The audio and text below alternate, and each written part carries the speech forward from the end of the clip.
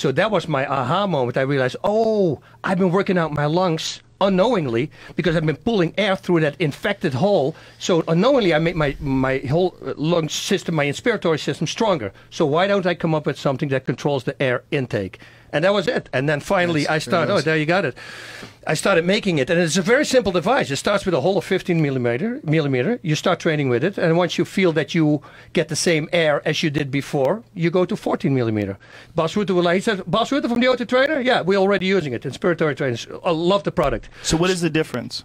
The difference is when you control the air out as well, you cannot completely empty your lungs because you do it with resistance. But if you complete an air out is all with force, it's all done by your core and your diaphragm and your intercostal muscles here in your ribs.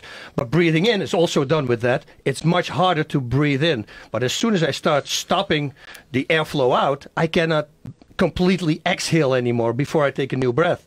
And that's what I started with. So now we're going to come out with all these medical journals with Usain Bolt, all these people that he trains, all do inspiratory muscle training. So they all use that kind of a device? All use, yeah.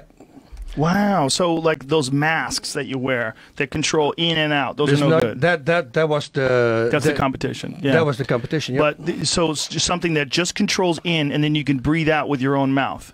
Like, that's so you breathe in through it, and then when you breathe out, how does it work when you breathe out freely? How does Everything that work? comes out because it gets two valves. One side is where they have the holes on, and on the other side you have a flap. And if I breathe in, the flap closes, forces you to breathe into one side. That's brilliant.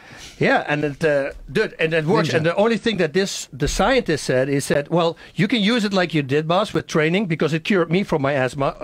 On my website, you will read a lot of people cured it for their asthma. I don't use an inhaler anymore, and I used an inhaler my entire life, even before world title fights. Always had an inhaler with me because if I would sneeze, for instance, very aggressively 3 times, my lung would close. I have to open them up with an inhaler. I haven't used an inhaler for 2.5, 3 years now anymore.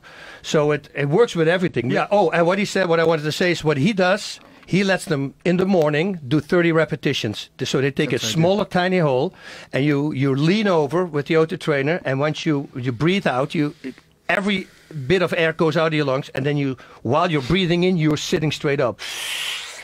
And then you breathe everything out again. You do 30 repetitions in the morning. That's it. For your inside. So that's all you're doing is just 30 repetitions? That's it. And that'll build you up.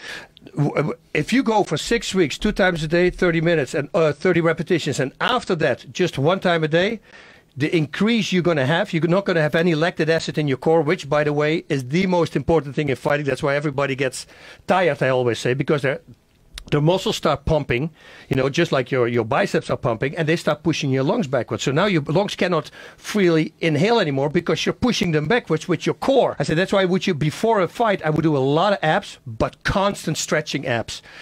Abs, stretching. And that was for that reason, because I know if this gets tight, your core gets tight, everything goes downhill. That's why the guys in the beginning with the steroids, in the beginning they're still doing it apparently, but you saw guys, because if you use steroids, you pump much harder, right? So they're very strong until the core builds up with lactic acid. Now the lungs can't breathe in anymore.